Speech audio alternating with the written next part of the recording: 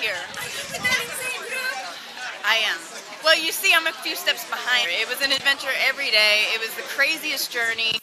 You never know what to expect. You know, with Henry especially, you just show up and go with the flow, and it's the most amazing time of your life. It's being on a roller coaster for, 18 days straight. Do you want to share like a fun story that happened while you guys were shooting? Oh gosh, so many fun stories.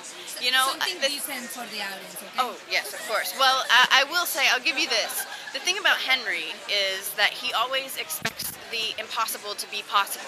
So he'll ask us to do the impossible. And you're like, okay, so we were shooting a scene. It was a very, very emotional scene. And he wants to start right in the middle, and I'm like, okay. So we do it, and I've got Collins over there wiping his eyeballs and everything. And Henry comes up and is like, yeah, that's great. Just, if you could next time on this one line, if you could drop one tear from your left eye, just on that one line, that'd be great, and walks away. And I'm like, Henry, oh my gosh, I'm looking at my co-star like, you gotta be kidding me. So sure enough, the very next scene, I do it, I get a miracle, one tear falls on one side on that line, and Henry's like, see, I knew you could do it. And I'm like, no, it doesn't happen like that, but the impossible always is possible for Henry.